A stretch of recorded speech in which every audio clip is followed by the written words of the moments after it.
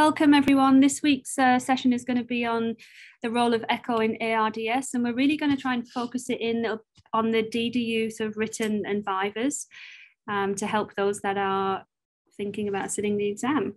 And it'll be about 30 minutes to 45 minutes long, and please ask, lots of questions and things, and we'll just keep it very interactive, hopefully. So let's get started with the type of written question. Let's move this out of the way.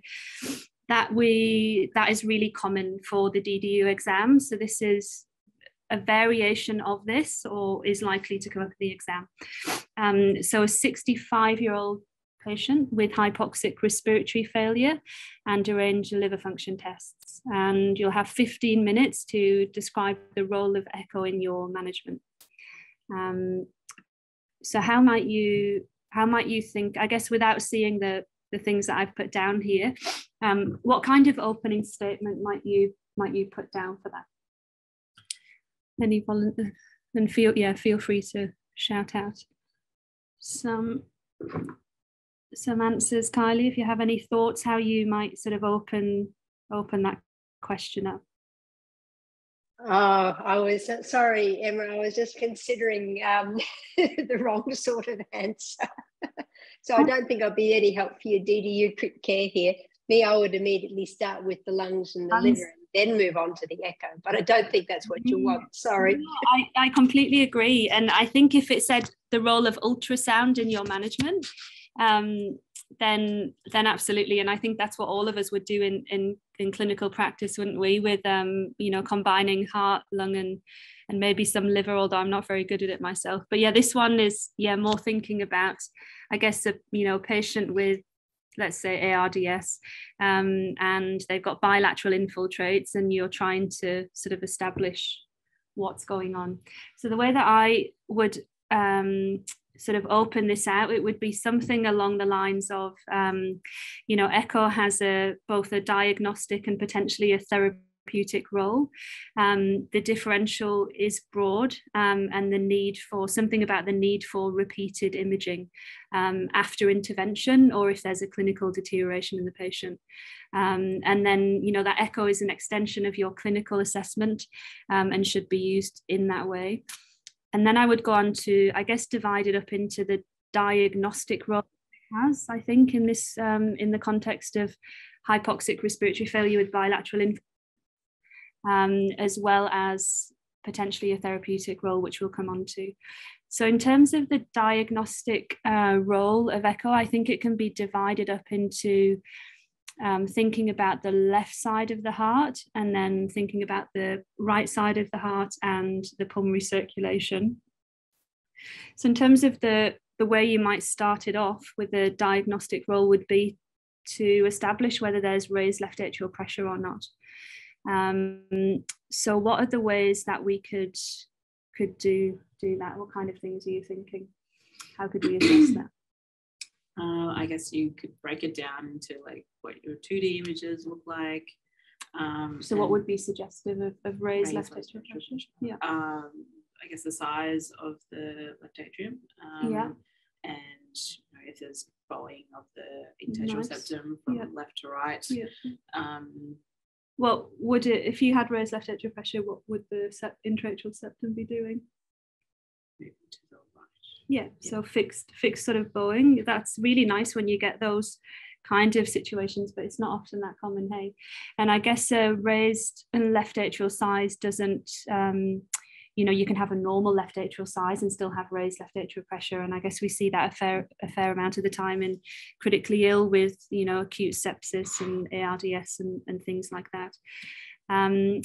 And then, the best things that we have for assessing raised left atrial pressure are the ASC guidelines, the diastolic dysfunction guidelines. And that is, they're not perfect, but they are the best, toolkit we have, I guess. So, going through that, in this answer, you've only got 15 minutes. So you're not going to completely critique the entire ASC guideline, but you're going to start off with, making an assessment of left atrial pressure. You want to know, is it raised? Is there a cardiogenic element to the lung infiltrating hypoxia that you're seeing? And then the question to follow on from that would be, why is there raised left atrial pressure? Is it because there's the diastolic stress test of critical care, and someone with previous diastolic dysfunction and normal left atrial pressures has now developed left atrial pressure, which I think is a fairly common scenario? Or is there valvular pathology, mitral or aortic valve pathology, or is the patient volume overloaded? So that's one diagnostic role. And I think most of us probably start there because we want to know whether we need to give the patient diuretics, and certainly whether if we give them more fluid, we're going to push them into, worse state that they're in with their hypoxia and worsen pulmonary edema. So that's one end of the circuit. Sorry, okay. Excuse my ignorance, but if you diagnose diastolic dysfunction, that automatically means you have raised left atrial pressure. No, excuse me. So I guess you've got different grades of diastolic dysfunction. So you've got someone with mild diastolic dysfunction, by definition, would have normal left atrial pressure. Yeah. And then patients with moderate and severe diastolic dysfunction, by definition, have raised left atrial pressure. Okay.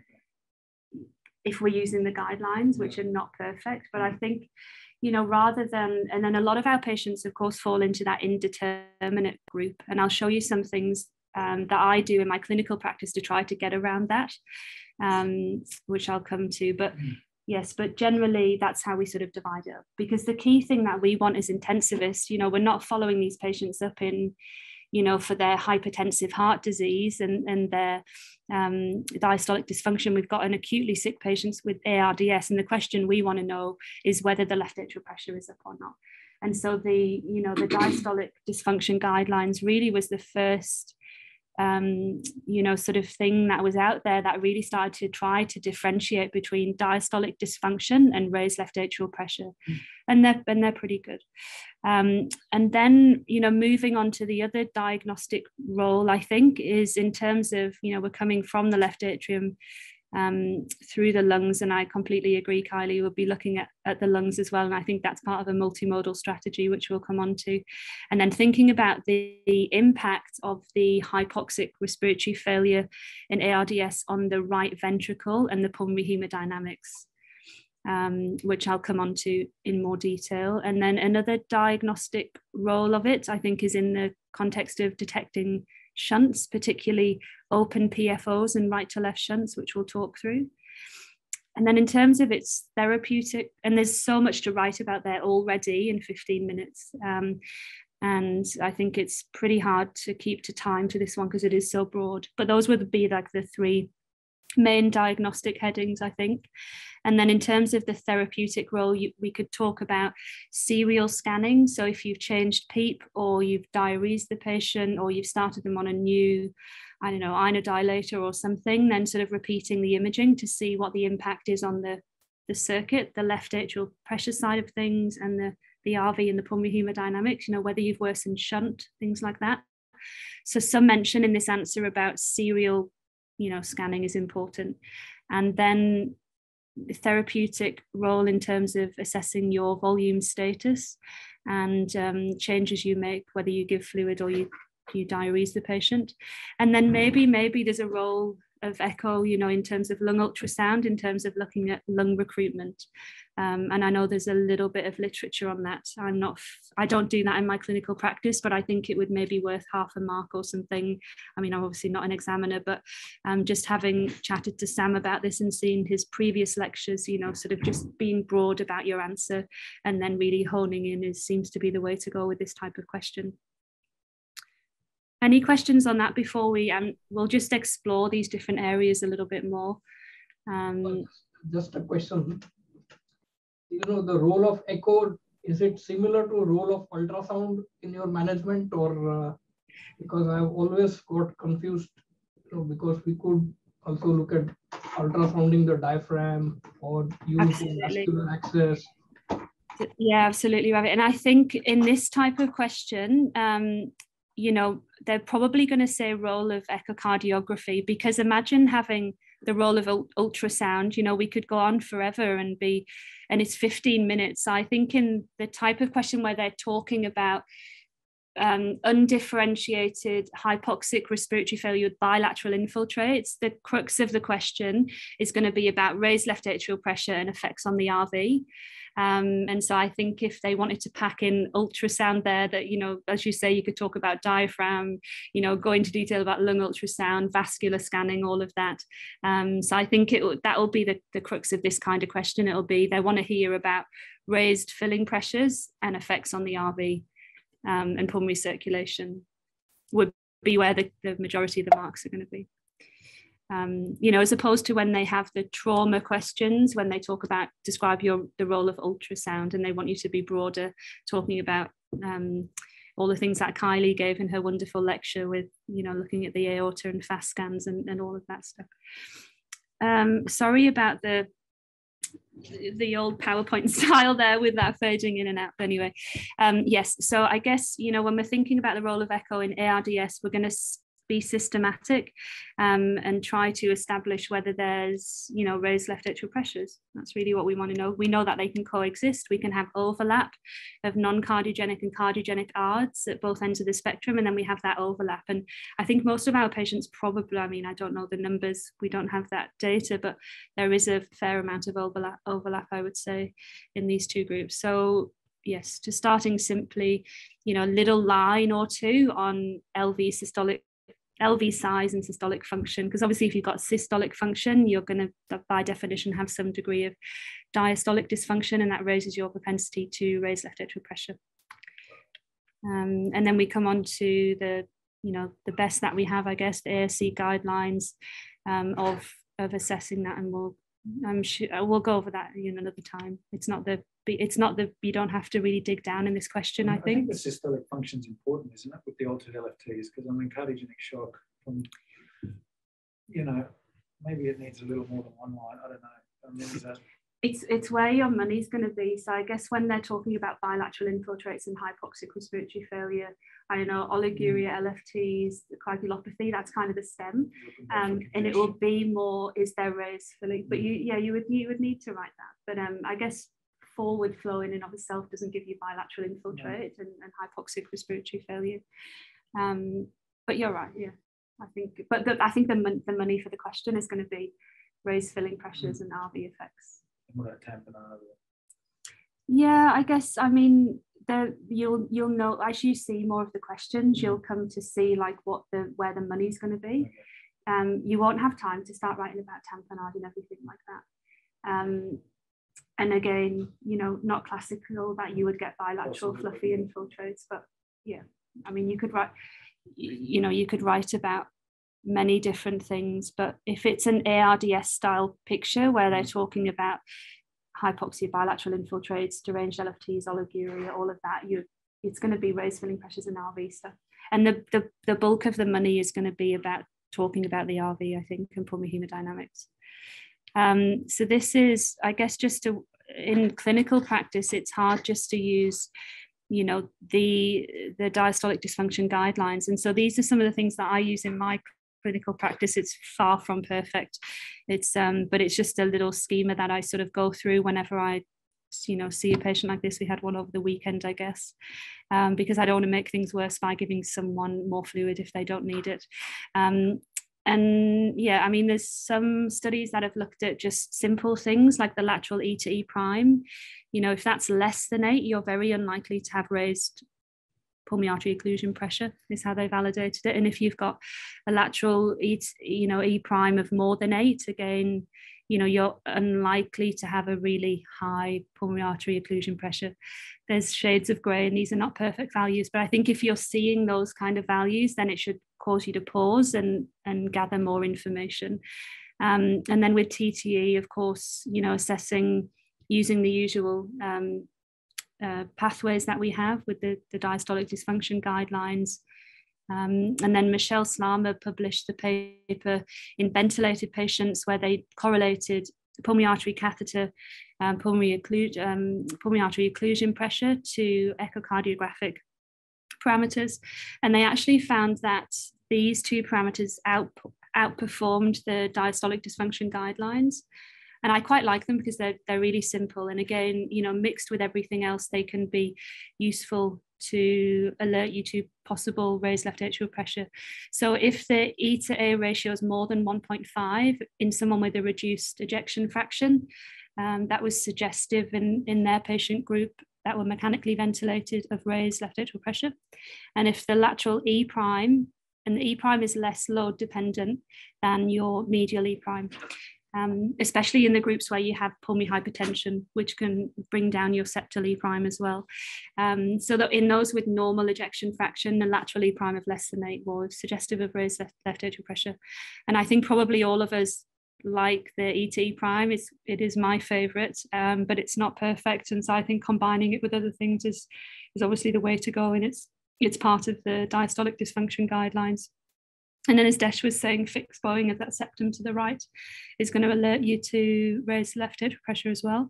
And I think, as Kylie was mentioning there, that combined multimodal assessment with lung ultrasound. And I think if we're seeing echo features of raised left atrial pressure, and we've got lots of B lines, bearing in mind that you can get non-cardiogenic B lines in ARDS. But I think if you've got someone with those features and lots of B lines, you're probably not going to want to give them fluid, is the bottom line.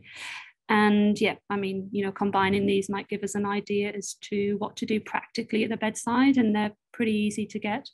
In some patients, we might consider a PA catheter. Controversial, but I think it can be useful in the right patient setting. So then moving on from left atrial pressure stuff, we're going to come to the pulmonary circulation. And things that we want to know is there pulmonary vascular dysfunction as a result of the ARDS? So are there, features of that? So what kind of things might you look for with that, Desh? If there's pulmonary vascular dysfunction. Or raised, increased RV afterload. So increased pulmonary vascular resistance, you would look at the pulmonary acceleration time. Nice. And see if it's shortened or not. If there's mid-systolic notching as well, or the flying W sign. Yeah. Can potentially also alert you to increase pulmonary vascular resistance. Yeah. And then potentially looking at the upstream effects of that. So looking at the right heart and like size of the RV, size of the looking for if there's any septal flattening of the or bounce of the interventricular septum. Yeah. So right to left. And where it's happening in the cardiac cycle, is it systole, diastole, which will tell you about pressure or volume overload, or both potentially. Yeah. What else can you look at? So we've got the tools that we have to assess the pulmonary vasculature kind of are the pulmonary acceleration time and the pattern, the notching. So those are two things that you definitely would need to mention in an answer like this. And then what else do we use to estimate pulmonary pressures? So you want to get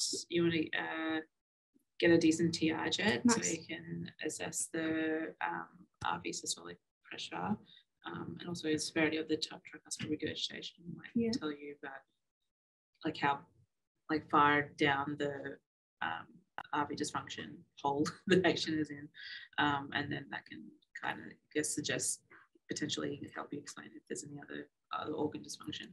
Nice. Yeah, lovely. So I guess, and then, so thinking about the effects on the pulmonary circulation and then how that impacts the RV. Lovely. So I think all of us in this group are familiar with how to use the Bernoulli equation for TR, Vmax, and you remember the sort of, because in the vivas and things, they might show you a picture like this, and then they'll ask you to critique the image. So just being mindful of what the ideal things are. And Benita Anderson's books, I think, are wonderful for that, as well as the guidelines. So, ideally you'd have your sweep speed, just like this one, at about 100. The scale should be optimized there a bit. You should have you see how there's ghosting on this, or whatever that artifact's called, where you're getting that blackout at the baseline. So reducing your wall filters, improving the scale, making sure you've got that closing click. And ideally you want to average it over 3 cycles in sinus rhythm. There is some work, because obviously you're going to get respiratory variation, particularly when they're ventilated as well. So I think it's Michelle Slama's group that looked at averaging it over 3 cycles, and you use the average one. If they're in AF, who knows, but at least 5, and go from there and do your best with that. And probably if their heart rate is above 90, we should be correcting for heart rate. But I think practically at the bedside, you know, dividing it by 75 and all of this is a little bit tricky. So I often don't correct for heart rate and just look at the trend in that particular patient. Particularly if you're seeing notching, you know, you probably don't need to correct the accel time for heart rate, then it's going to be short. I think in a lot of our patient group as well, a thing to mention is we don't often get a TR jet, which is, we just recently looked at this in the septic group, and I think about 20% of the time we couldn't get TRV max, but we could get the accel time. So I think this is where the accel time and RVOT pulse wave Doppler can be particularly useful in the group where you haven't got that TR jet. Or if you're also got free flowing TR and you're getting rapid pressure equalization with the V cutoff sign, then you're going to underestimate pulmonary pressures, and you might say that someone doesn't have pulmonary hypertension when in fact they do, but you're just underestimating the pressures because of, you know, physics and ultrasound, etc. So RV size, then they would want you to extrapolate on this a little and talk about, you know, again, it'll be like a list of bullet points, I should think, in terms of what view you're going to use to measure your RV linear dimension. So what view would we use? Would it be this focused view or the modified view, or just the normal apical 4-chamber to measure RV size? The RV focused view. Yes. So yes. You want to get the RV as like at its widest. Exactly. Yeah. So often that little rotation, end diastole, and then we're going to measure at the base, the mid, and the longitudinal diameter. And the values I keep in my head are 41 at the base, 35 at the mid, and then more than 83 in its length. I think we will get better at sort of, you know, categorizing that, because it's not even adjusted for BSA or sex, is it? It's just sort of a little bit random in each patient. And there's a paper came out in JACE last year, I think, that looked at some of that and indexing it for body weight and what have you. So I think things might change with that in the near future. And then of course we can look at areas as well in terms of RV size, and, you know, if you had time and things, you could write about like RV volumes and how difficult they are in the critically ill. You know, Sam's done a little bit of work on that, and it's not that feasible, and I don't think that accurate, but you could mention it as part of this answer, I think. And then RV systolic function. So the usual things, and again, I don't think you need to go into a lot of detail on these. You would just need to list what the RV systolic function parameters were. So RVS prime, TAPC, fractional area change, eyeballing. And again, you know, some mention about the need for repeated examination, depending on the context, etc. And then one of my favorites, the upstream effects of RV dysfunction. So what do we think? So what are these profiles? I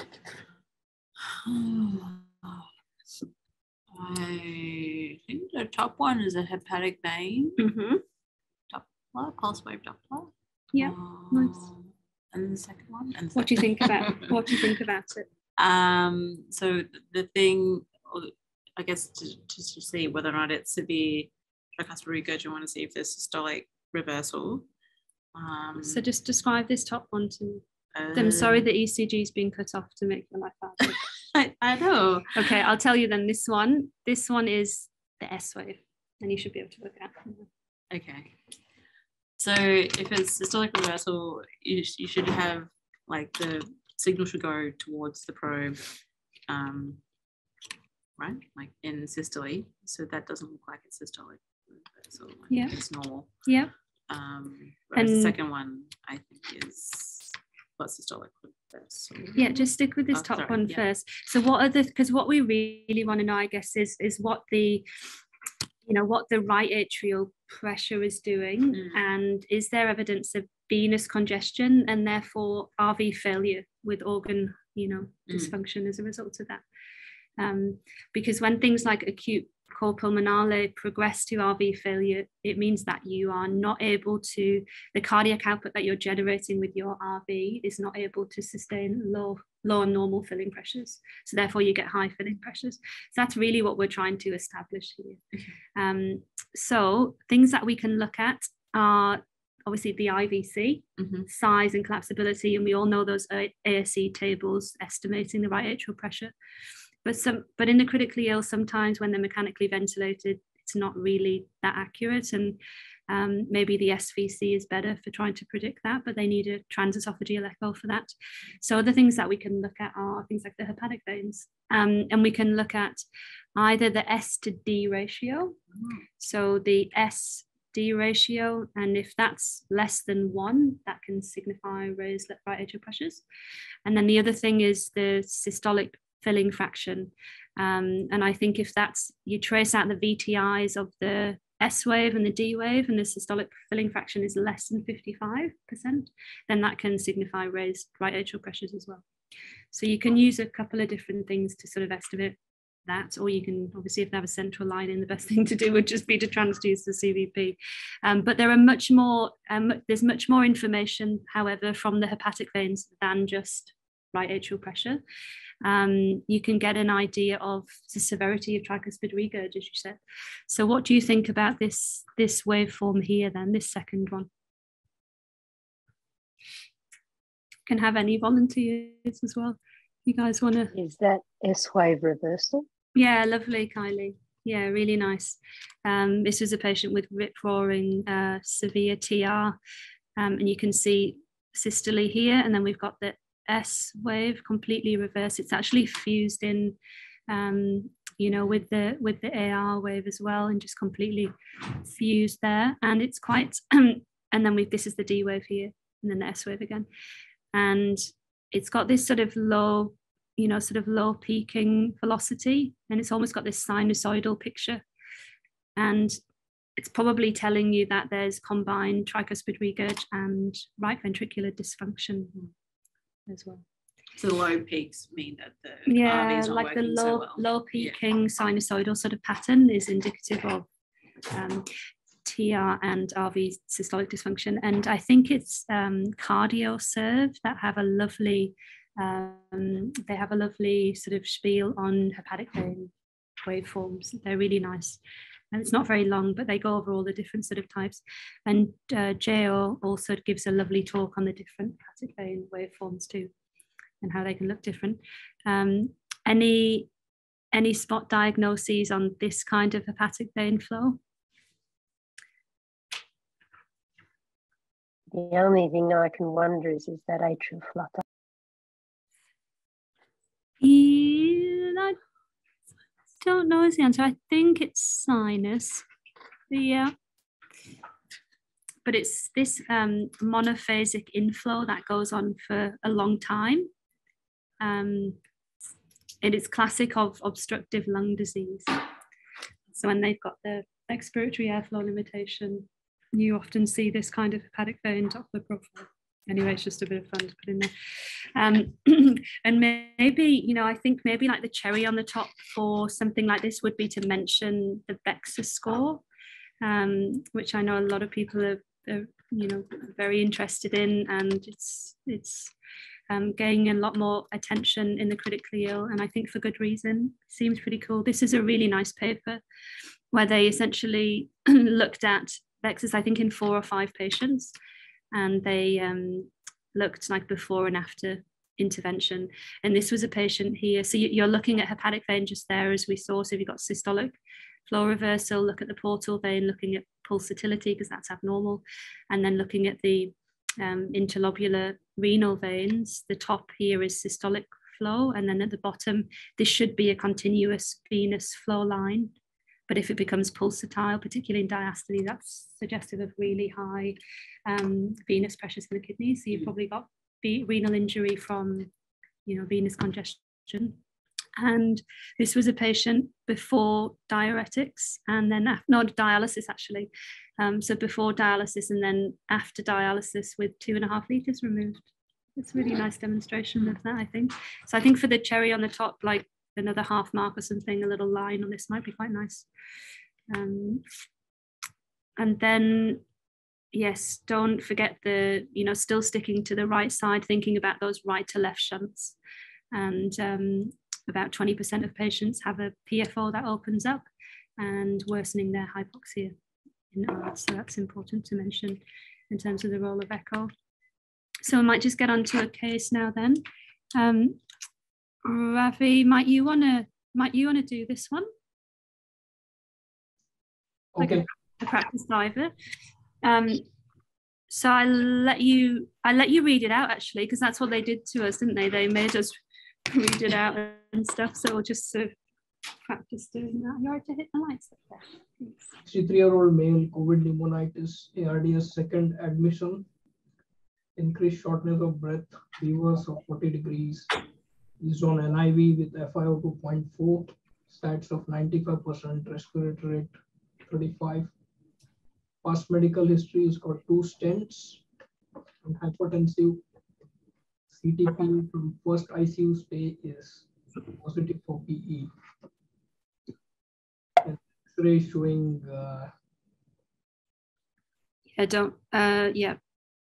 You remember I tried to interpret the X-ray during my viva, and like, this is not an X-ray exam, move on. So yeah, don't know. Anyway, go for it, Ravi. So that looks like day 1. So apical 3-chamber view, which shows the anterior and posterior walls.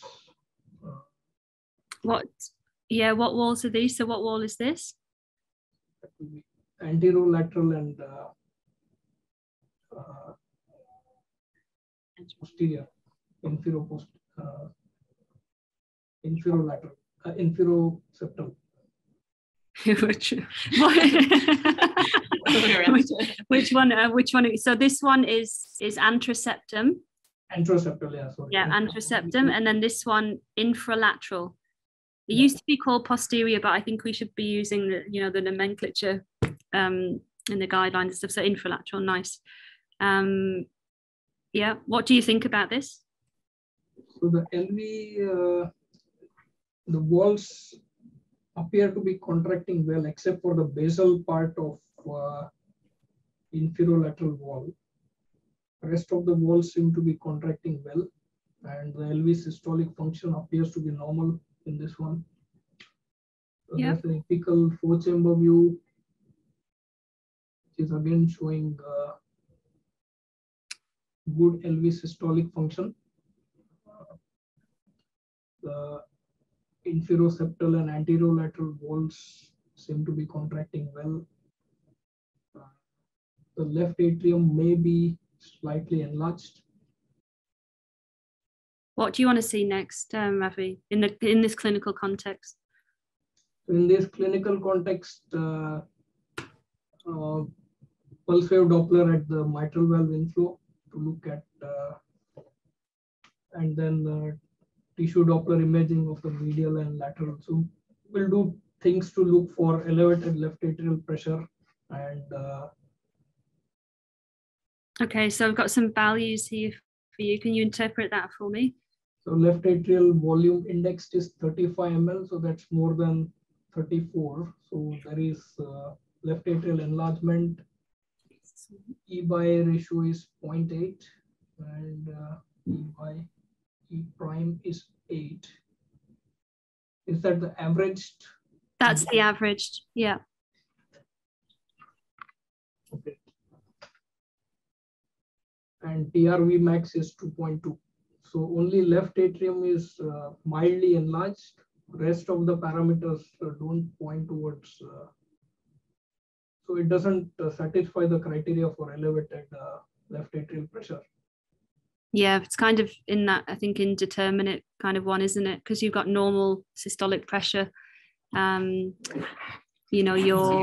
septal one's just less than 7, the lateral one's less than 10, but the TR Vmax is not greater than 2.8, and your E to A ratio, I guess, doesn't come up in the normal systolic function group initially, does it? Until they move on to that, and that's because they're preload dependent patients if you've got normal systolic function, whereas in the abnormal systolic function group, they're, they can be preload independent, and that's why E over A in and of itself can be used to comment on left atrial pressures, because they're preload independent patients. So the EA, abnormal systolic function, EA more than 2, obviously you're going to have rip-roaring left atrial pressures. But this patient kind of falls in that indeterminate group. And the E over E prime is like 8, so it's kind of just in that grey zone. So it's a little bit tricky. But putting it together, you'd say that they probably don't have, terrible raised left atrial pressure.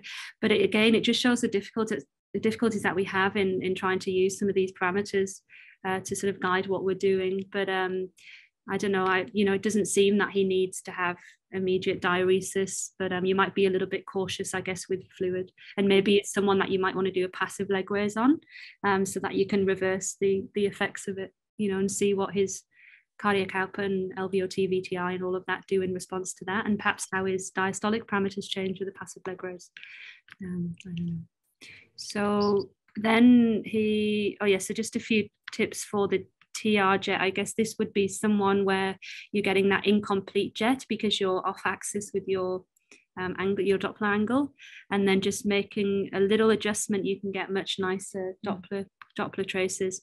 And what you would do is move your probe a little bit more medially, and then rock the tail of the probe more medially, and you can often get this nice alignment for a better TR jet. Just a little thing there. And we talked about how to optimize these tracings a little bit. And often, if we can't get the TR jet aligned and everything, and all we've got is subcostal views, and you can get so much information about the pulmonary hemodynamics and the modified subcostal. So I love this view, and you can just drop the cursor kind of right down there, and often you get really nice profiles. And the important thing is that you trend them out. So if you start off like we had the other day, we had this 34-year-old with pneumonia and ARDS that started off with an accel time of about 110, 120.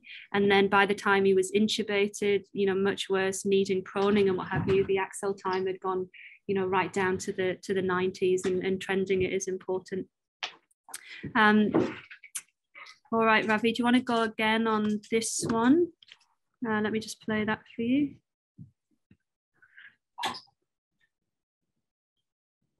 Okay, so it shows on the top left, there is an apical 4-chamber view. Oh, is it the same patient? Yes, same patient. Okay, so bottom left is the subcostal view. Here the left atrium looks slightly bigger. I don't know whether it's on the same day or different day. Same day, same day. And the interatrial septum seems to be going into the right side. Yeah. TAPSE is 17, so RV systolic function looks like the longitudinal systolic function looks normal. Mm-hmm. What do you think about the RV in the subcostal view? RV is not dilated. I don't know whether it is thickened, but it's not dilated, and it's contracting really well. And the interventricular septum is not, doesn't look like going into the left side. Nice. So RV pressures don't seem to be high. Nice. And what would be a normal upper range of normal for RV wall thickness? So if you look at the annular free wall, more than 5 millimeters in diastole. So the thoughts so far for this guy, I've stolen this off Sam, is that there's no real sort of LV systolic dysfunction. We've maybe got normal sort of grey zone left atrial pressure territory. Based on the pulmonary hemodynamics that we have from the TR jet and the RVOT pulse wave Doppler, there doesn't seem to be any major increase in RV afterload at this stage. We seem to have a normal RV size and function, and we don't seem to be in a hugely fluid overloaded state. And then the patient deteriorates on day 3, and maybe we'll get Desh. You want to go for it? So this is the X-ray on day 3. He was obviously intubated at that stage, he had worsening metabolic and respiratory acidosis. His kidneys were starting to go, and he was on lots of catecholamines, I think NORAD and vasopressin, and his respiratory support was escalating. Okay, so we're looking at a peritoneal short axis view at the mitral valve level. I guess the main thing that I can see is that there is the right ventricle is enlarged. It's almost probably bigger than the LV cavity size at this level, and there's flattening of the septum, and it looks like it's throughout the entire cycle. Can you slow that down, please?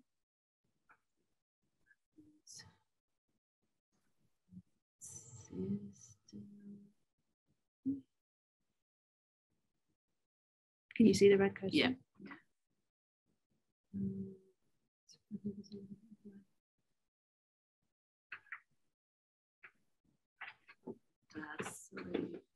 So I think there's flattening throughout the cardiac cycle.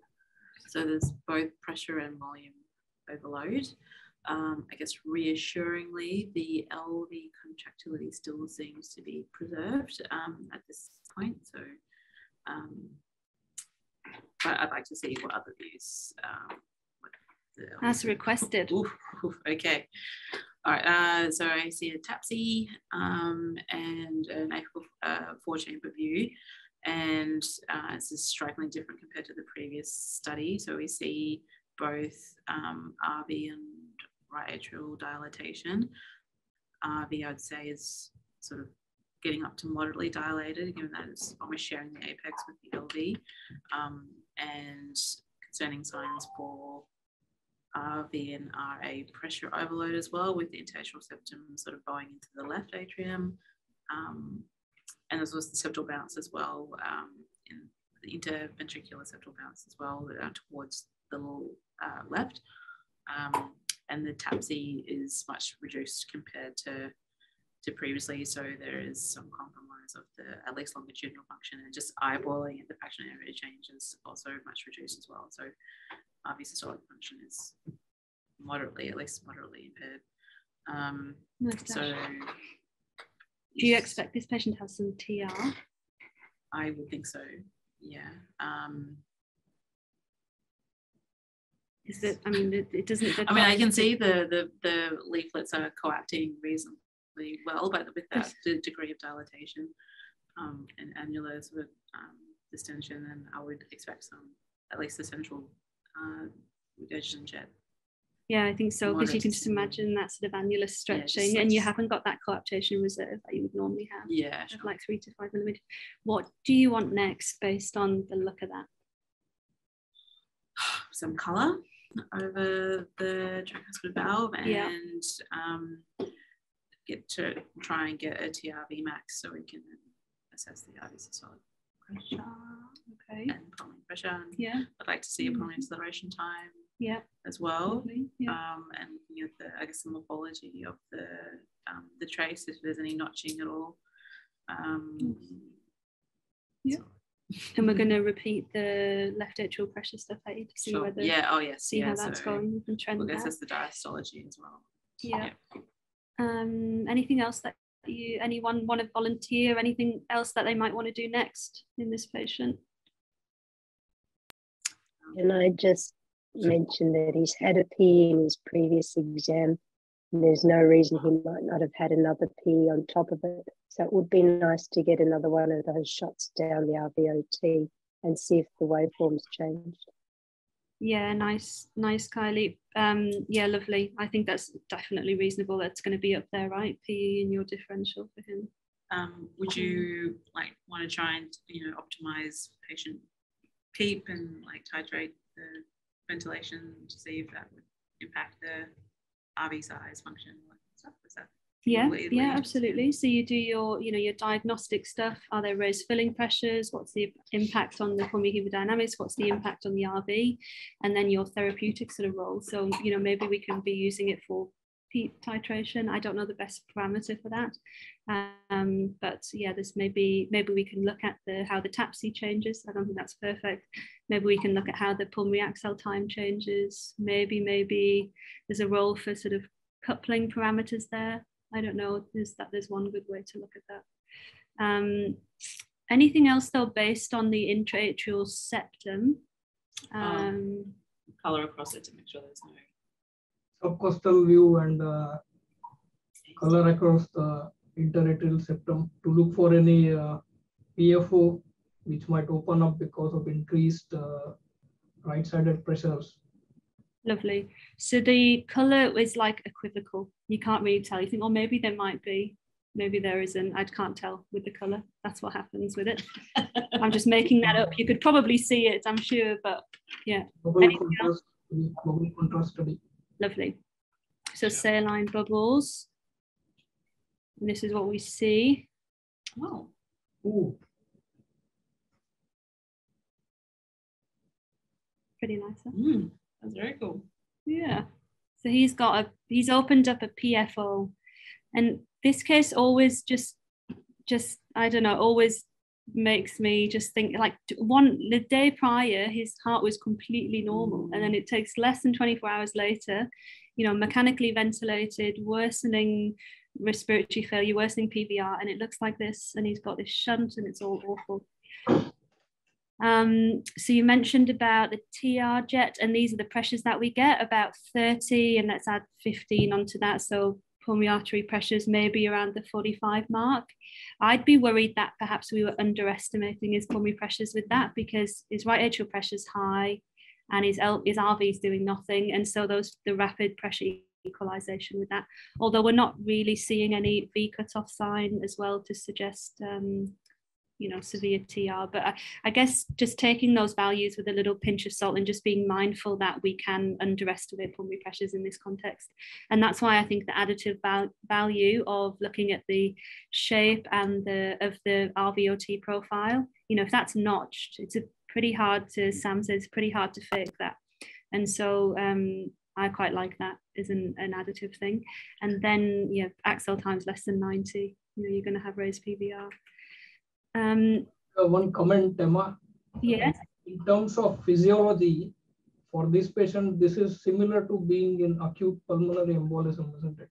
It's like acute cor pulmonal for this patient. Yeah, absolutely. Yeah, and I think it's and it's very reasonable to think that he could have had more PEs, and if there was no obvious big contraindication, maybe you would just anticoagulate him. He's obviously going to be too sick, I think, to wheel him on a transport vent to CT. Probably, but yeah, maybe you would start, he's probably already on anticoagulation, maybe you just start a heparin infusion or something and then see how he responds and then manage his ARDS. But look, I think when you've got an x-ray that looks like this, 25 to 40% of patients, depending on the studies that have looked at it, develop acute cor pulmonale when they've got severe ARDS like this. But yeah, it's hard to tell them apart, because you're going to get that RV end diastolic area to LV end diastolic area of more than 0.6 or greater than 1 if it's severe, with paradoxical septal motion, which is the echo definition of acute cor pulmonale. And you can see, you often see McConnell's sign and things in acute cor pulmonale from ARDS. So I think if in doubt, and there's no reason not to, it might be the type of patient that you would start anticoagulation on as well. What's that, sir? Yeah, I do that in these patients. I do, well, I'm not very good at the lower limb, like the distal to the popliteal, but certainly I look at their big femoral veins and at the saphenofemoral junction, make sure I'm not missing a big clot there. Have a good look in the IVC, looking for clot. And yeah, I generally that if I see that that's negative, and I may be worried about the patient bleeding, I won't empirically start. And if they're not got any thromboembolic risk factors, like I think I had a low threshold in the COVID patients, which we were seeing a lot of PEs in, but anyway.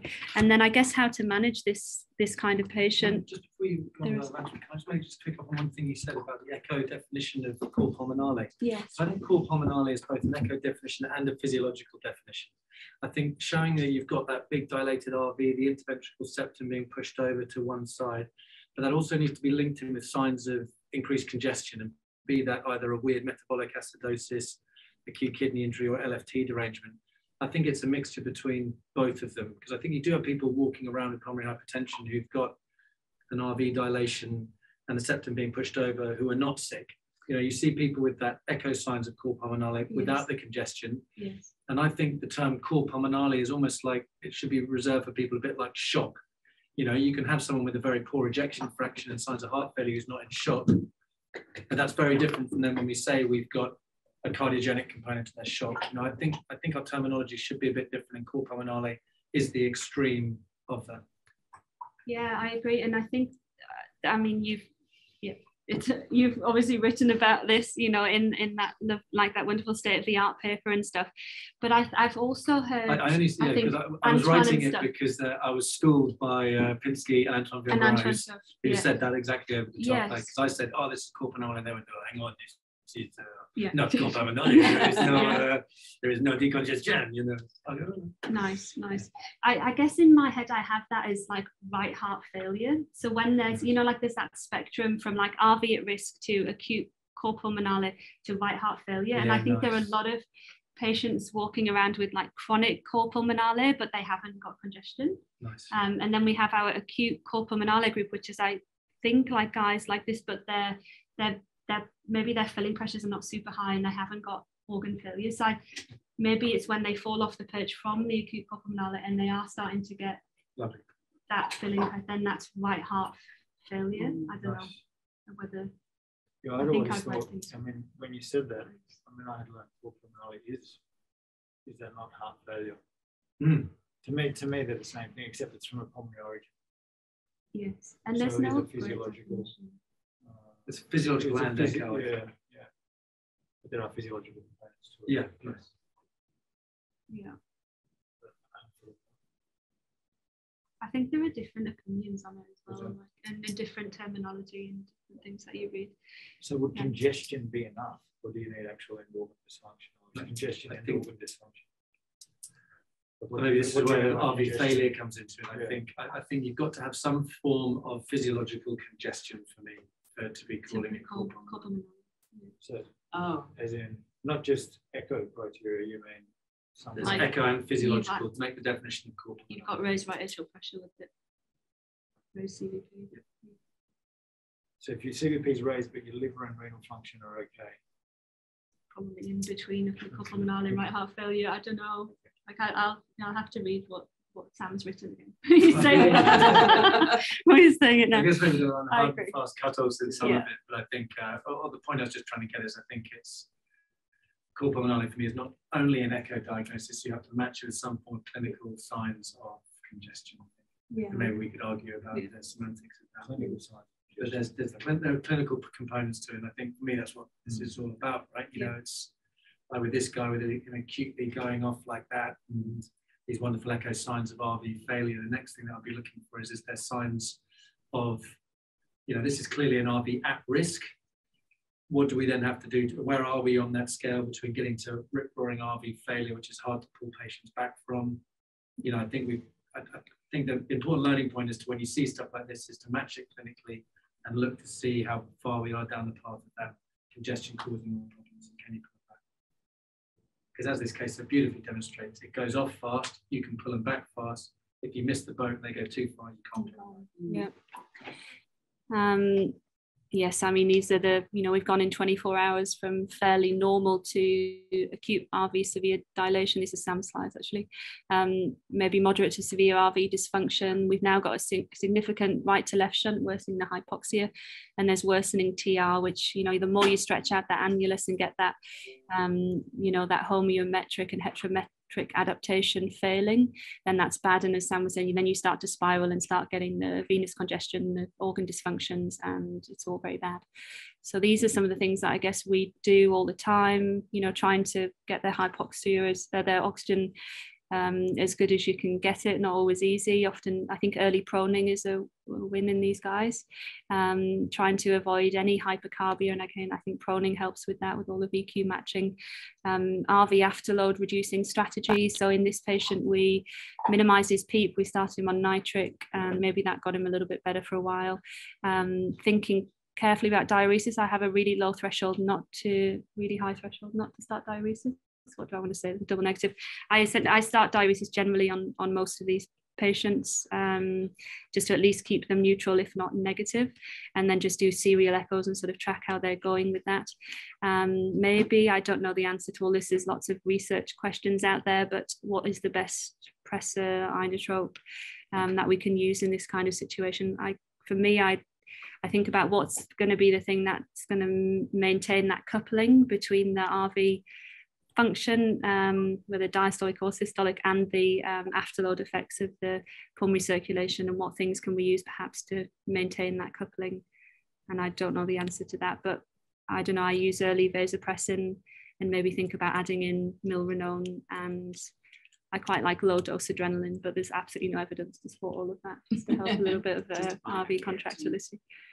Yes.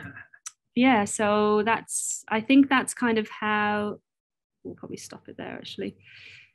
That's how, so I guess just summarizing, thinking about the type of questions, and what I would